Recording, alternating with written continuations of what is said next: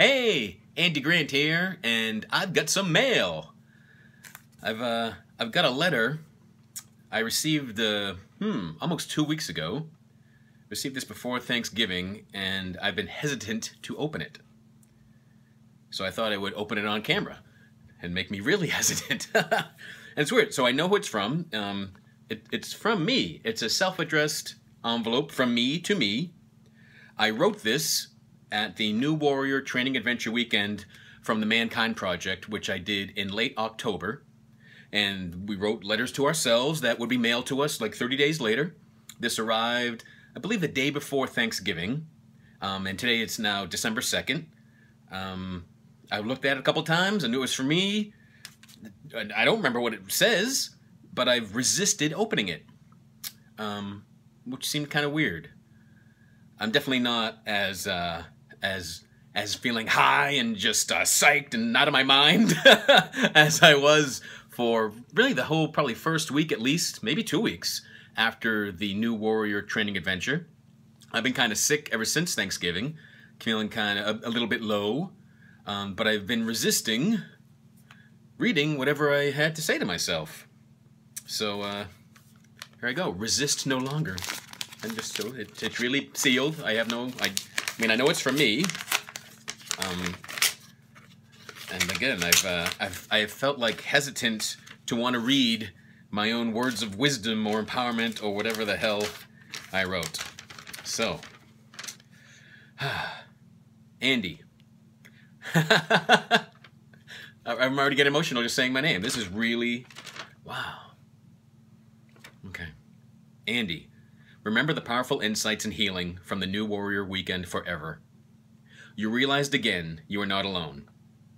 You truly realized you can trust and be supported by men, even by strangers. You saw the value you bring, the potential, and demand for real men feel. Your cathartic, powerful release around mom, dad, molestations, lies, trust, and love was huge and profound.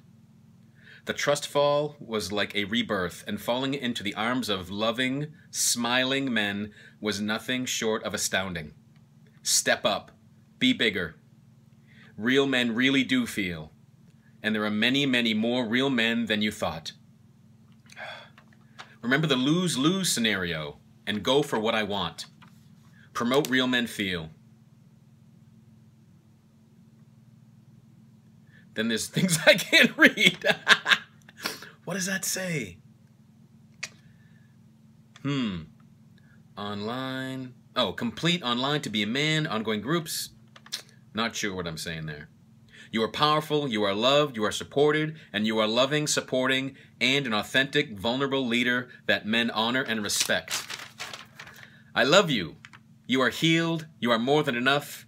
Signed, Andy, Fun-Loving Chipmunk. P.S.